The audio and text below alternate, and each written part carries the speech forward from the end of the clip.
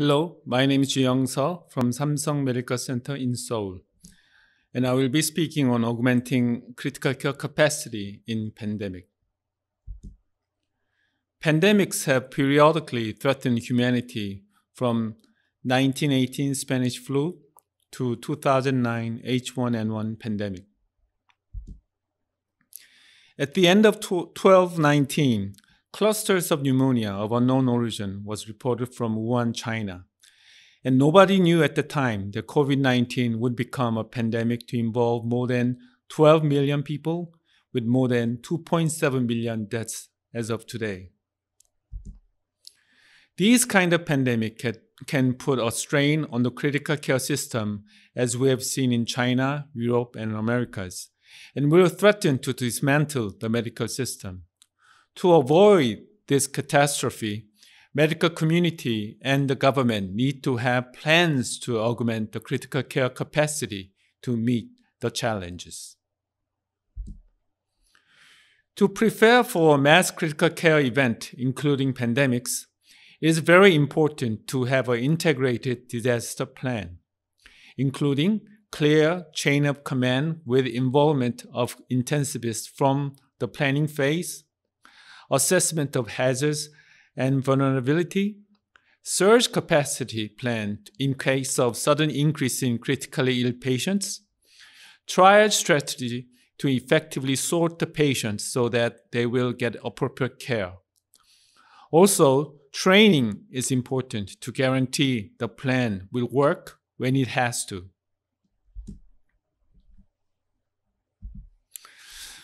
This kind of planning and training was very important in keeping the number of casualties to a minimum during the Boston Marathon bombing mass casualty event.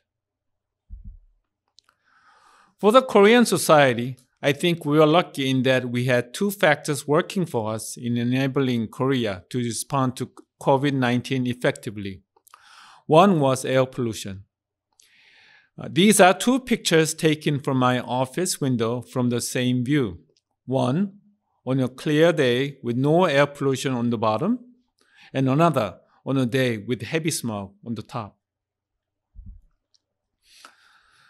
Another was the social vaccine of 2015 Middle East respiratory syndrome, MERS, epidemic in which my hospital, Samsung Medical Center, became the epicenter of infection. In all, 186 patients were infected with about 20% mortality.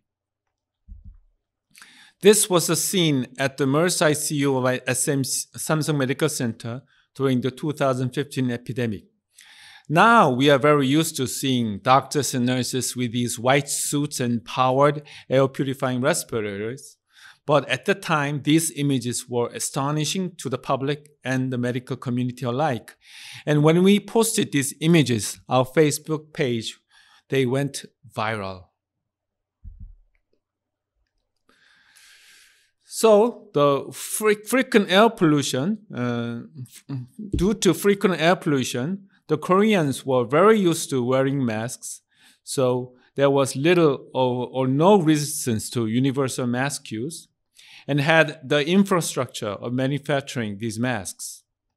Also, the experience of Middle East MERS epidemic in 2015, for the general public, there was widespread awareness of dangers of coronavirus infection. For the healthcare centers, most had protocols ready, set up for isolation of suspected patients and testing. For government agencies, there was improved communication, improved manpower, and people with experience with this kind of infections. And there were laws in place allowing the use of technology in tracing contacts, tracking visitors, and notifying healthcare workers about heightened risks. And early testing of contacts and at-risk population, even if asymptomatic, with early dissemination of diagnostic tools was possible. So before the MERS epidemic, Korea had very few isolation rooms, very few epidemiology experts, and no protocols to handle this kind of pandemic threat. But after MERS, we had larger number of isolation rooms, and there was a mandate for referral hospitals to have certain number of negative pressure isolation rooms, and that was very helpful. And there were larger pools of experts and lower, allowing using technology to trace contacts of patients and more detailed protocols to respond to pandemic threat at the national level, local regional level, and also at the individual hospital level. For example, this is the Infectious Disease Crisis Response Protocol and MERS Response Protocol of Samsung Medical Center.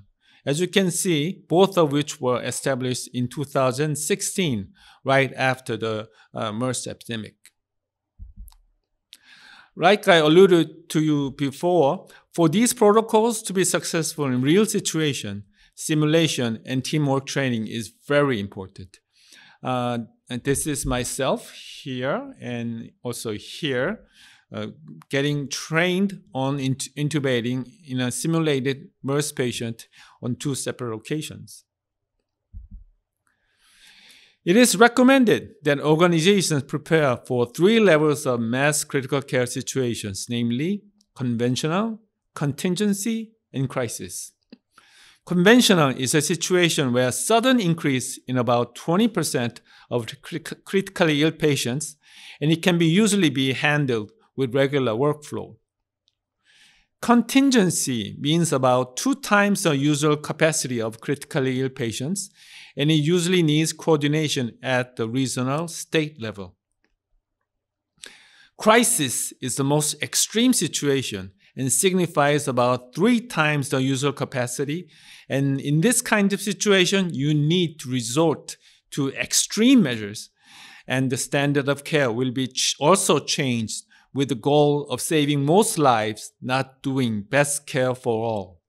In this situation, coordination has to happen at the national level. Now, let's look at more closely at the 4 items that are important when augmenting critical care, namely staff, space, staff, and structure. First and foremost is staff.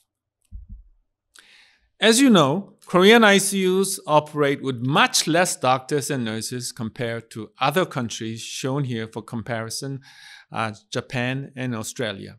In Korea, intensivist is not required to operate an ICU, and only minority of ICUs have nurse-to-patient ratio of 1:2. Number of ICU beds per ICU specialist about 3 times higher than other countries. So, in a pandemic situation, when many doctors and nurses are needed, this puts us in a great disadvantage. This was the situation in Daegu early in 2020 when COVID-19 had a huge surge of patients in the Daegu area. Only 11 intensivists, usually 1 or 2 per hospital, had to take care of more than 70 critically ill COVID-19 patients, putting heavy burden on these doctors. These are some of the methods suggested by critical care societies during critical care manpower surge. In the preparation phase, you need to map all critical care trained staff in the hospital, define staff skills required, maintain an inventory of staff skill sets, redesign the division labor. For example, you can create an intubation team or prone team and use them as a specialty team to help the other personnel. Cross-train additional staff because you may need to deploy people in different areas which they are not used to. Teach mass critical care standards operating procedures.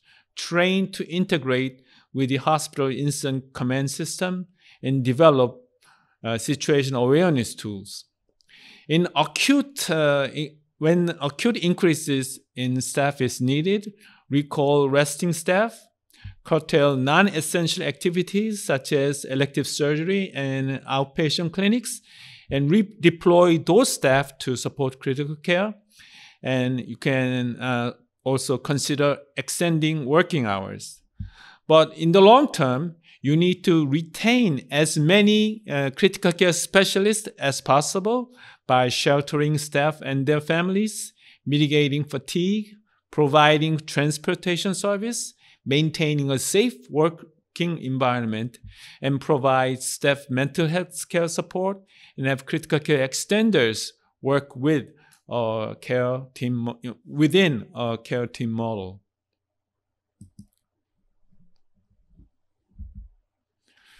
During the COVID-19 crisis, in some countries, medical students were used to fill the badly needed doctors, fill the role of badly needed doctors in some countries.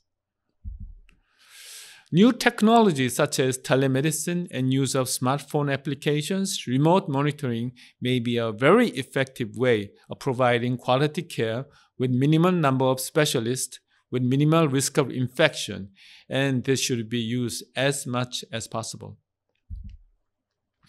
If there aren't enough intensivists or ICU trained nurses, you may consider a two-tier staff model where plausible.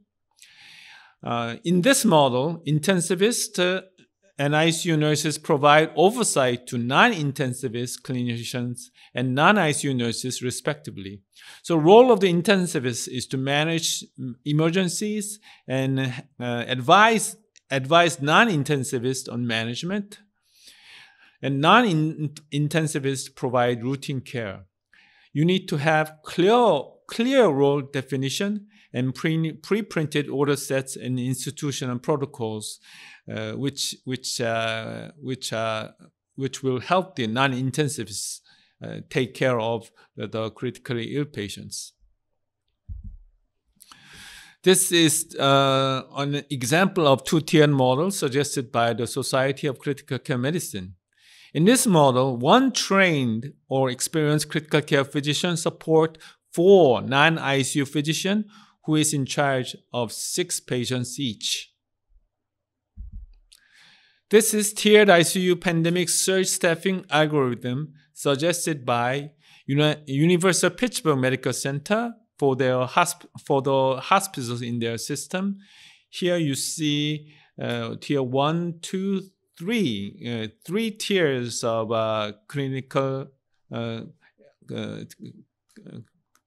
doctors seeing the patients, and the mix of them is a little bit different from the SCCM model. This is staffing model of community-based ICU of the University of Pittsburgh Medical Center, where they use telemonitoring and ICU application as much as possible. Also, procedure teams to minimize staff workload while not trying to compromise level of care is implemented. For non-ICU staff, proper training is essential. This picture is the picture of education homepage for the non-intensivist developed by the Korean Society of Critical Care Medicine. It has many quality lectures on basic aspects of critical care. It was intended to educate the non-intensivist in basic concepts of critical care, just in case two-tiered model is needed to expand the personnel in the ICU in response to COVID-19. This is photo of hands-on education session at the Ansang Medical Center, which expanded their ICUs to see critically ill COVID-19 patients with nurses and doctors who previously had very little ICU experience. Bundang Seoul National University Hospital staff was instrumental in providing education and protocol so this ICU could run smoothly. What do you do even if more staff is needed? Maybe you can consider emergency credentialing of medical volunteers. You should consider transfer patients to neighboring hospitals. aid from critical care professional societies and government, and maybe patient family can provide some care with appropriate guidance. Korean Society of Critical Care Medicine provided emergency relief to Daegu area working at COVID-19 Regional Center at Daegu Dongsan Hospital. 22 intensivists from various hospitals and 9 army doctors went to Daegu to care for the critically ill and help, and they were very they provided very big relief to Daegu COVID-19 response. Now let's talk about space. To free up spaces for pandemic patients, selective admissions, deferring elective surgeries and procedures should be considered. Also, you need to evacuate lesser sick patients to lower levels of care or consider early discharge for lesser sick floor patients. First, utilize non-ICU acute care spaces if more spaces are needed for contingency plan. Maybe pre- and post-anesthesia care units, step-down units, and operating suites, procedure rooms, emergency department can be used for ICU. If in crisis mode, you need also to consider general ward as a place where ICU patients can be cared for. Not only you need to consider physical space, but also because many of them will need ventilatory care, you need to consider whether they have enough power, water, air, oxygen supply, can be suctioned, expired air clearance, and if there's an infectious crisis, negative pressure to minimize the risk of spreading the disease, and also continuity of operation planning is necessary. This is how regional and national authorities handled shortage of isolation facilities in COVID-19 pandemic in Korea. For asymptomatic and mild diseases, they mainly use community isolation facilities. For mild to moderate disease, COVID-19 designated hospitals were designated, and many of these were main government-run hospitals, but some of them did not have critical capabilities, which was a problem. Also, they gave out incentives to expand government-designated isolation wards. For severe patients, at the beginning, most of the critically ill patients were cared for in the government-designated isolation wards. Then, when those spaces ran out, the government asked tertiary centers to share part of the burden. Then they handed out executive order to care for 10% of total beds for critically ill COVID-19 patients for the tertiary centers in December, when the third wave of COVID-19 came very extremely close to overburdening and running out of ICU spaces for COVID-19 patients. Also, some hospitals were designated as centers for COVID-19 critically ill patients additionally. This is how we prepared at the Samsung Medical Center.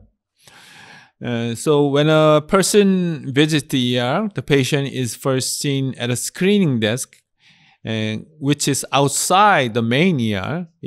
And if they have fever or are suspected to have COVID-19, they would go into this separate building outside of the main area of ER to get testing. Also, after the MERS experience, we built a separate annex to the main building, which consists of 8 negative pressure rooms, including 2 beds that can function as full ICU. These 8 beds were converted to facilities where we could see COVID-19 critically ill patients for this COVID-19 pandemic. In December, when the government mandate was issued, we had to convert another ward to additionally provide 12 more critically ill beds to meet the government mandate. During the Daegu epidemic in early 2020, Daegu Donsan Hospital was designated as COVID-19 regional center. This building, which functioned as tertiary referral center until April of 2019, was mostly vacant at that time because most of the facilities had been moved to a nearby new hospital. The building had infrastructure for 50 ICU beds, and 20 operational ICU beds were quickly installed to care for critically ill COVID-19 patients from Daegu and Gyeongbuk area. These facilities was crucial in helping the Daegu medical community withstand the Daegu COVID-19 episode without medical system completely collapsing. These ICU beds were proudly operated by the intensivists organized by the Korean Society of Critical Care Medicine. This is a converted isolation ICU at the Ansang Medical Center. The ICU was modified to handle critically ill COVID-19 patients by erecting screen doors and sensors, glass wall for better visualization from nurses' station, and portable negative pressure pumps. Many hospitals did a very good job of increasing their capacity to see these COVID-19 patients. For example, National Medical Center converted former U.S. Army post buildings to COVID-19 isolation wards. This is the picture of the outside of the building, and this is the inside of the building. Although these were not ICUs, they were very crucial in expanding the capacity of a National Medical Center in handling COVID-19 crisis. Also, National Medical Center built modular ICU facility in their parking lot of the hospital. This 3-story complex houses 20 ICU beds and 10 more step-down units that can be converted to ICU if needed. This is a picture of the finished building with the picture of a room inside the building. In El Salvador, due to lack of number of ICU beds compared to patient number, the authorities decided to convert International Fair and Convention Center into a large hospital named Hospital El Salvador.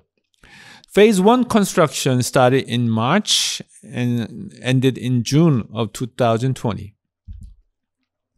In all, 105 ICU beds and 143 intermediate care beds were taken care by more than 300 general practitioners and about 500 nurses, overseen by 18 critical care and internal medicine specialists helping through telemonitoring. They reported that they were a hugely successful endeavor. Now let's move on to stuff or supplies. These are some of the essential supplies for mass critical care: personal protective equipment, monitoring devices, respiratory support equipment, organ support equipment, and medication. First, in the preparation phase, you need to have a list of medical equipment inventory, identify any deficiencies, obtain insufficient equipment supplies through multiple channels as possible. And it would be very helpful if at the regional level, the equipment were interoperable and compatible with other hospitals. PPEs, equipment, some of the medications that you need. These stuffs would be better if they were in single-use items in a packaged kit. And also pharmaceutical drugs would be better if they were pre-mixed because they are easy to use. And point-of-care laboratory equipment will be very helpful. Lack of personal protective equipment may jeopardize the safety of an ICU team and will decrease morale of the team. So it's very important to have enough personal protective equipment for your team. Amid the chaos of early phases of the pandemic, when the hospitals were overwhelmed with so many patients with respiratory failure and very few ventilators to care for them, there were several reports of ventilating more than one patient with a single ventilator. But it is not recommended and may be very dangerous for the patient.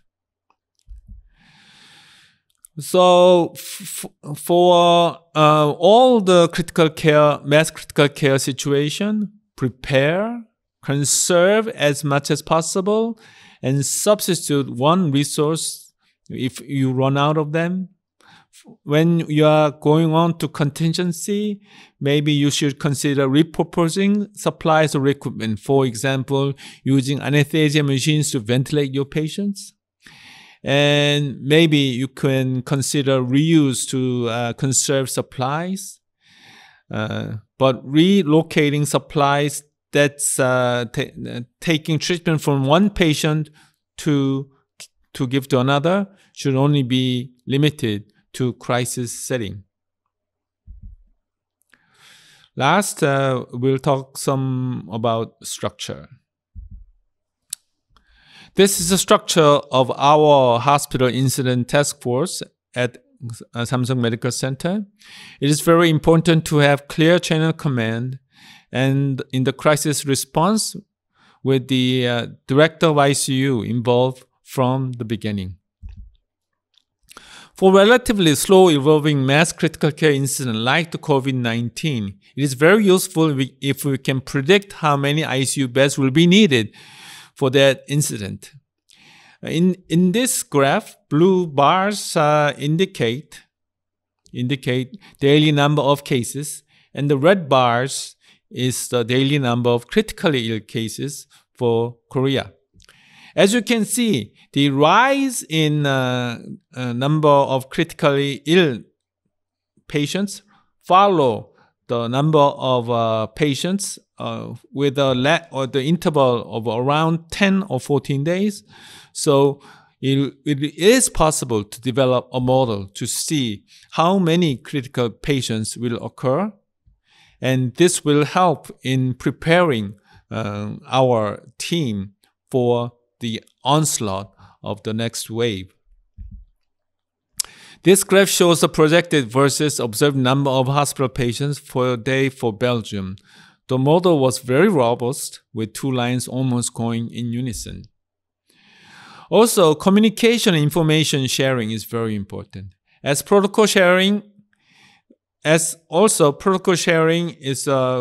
may be very important because there may be multidisciplinary team from different institutions, and these protocols will minimize errors and misunderstandings. And these protocols should be reviewed and revised regularly. To optimally respond to a pandemic, each hospital should have their communication channels open to work with each other within a network, and also work with the local regional authorities in contingency and national authorities in crisis situation. A good example of cooperation between hospitals was the relationship between National Health Insurance Service, Ilsan Hospital, and Severance Hospital. Ilsan Hospital was designated as regional COVID-19 center to care for critically ill COVID-19 patients, but they had little experience in handling these patients.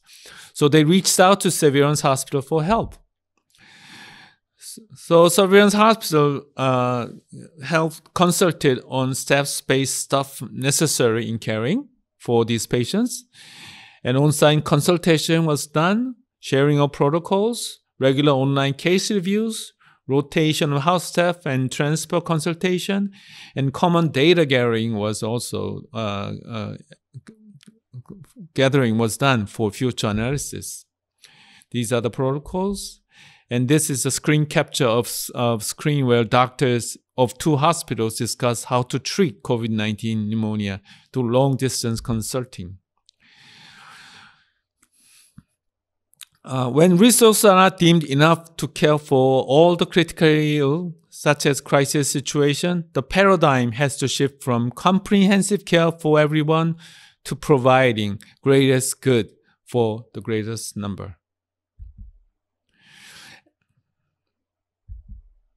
This is the last page. So, augmenting critical care during pandemic is necessary to achieve maximum favorable outcome in these patients. Each hospital should work with local, regional, and national authorities to devise a plan that it can readily deploy in case of pandemic occurring. Korea was lucky in that experience MERS in 2015 laid the foundation on which it was able to respond to COVID-19. Plans for 4S, staff, space, staff, structure should be well thought out and training practiced. This is my last slide, and join us for the 6th Annual Asia Pacific Conference on Early Mobilization and Rehabilitation in ICU on June 18th and 19th of this year. Thank you for your participation on my lecture. Thank you.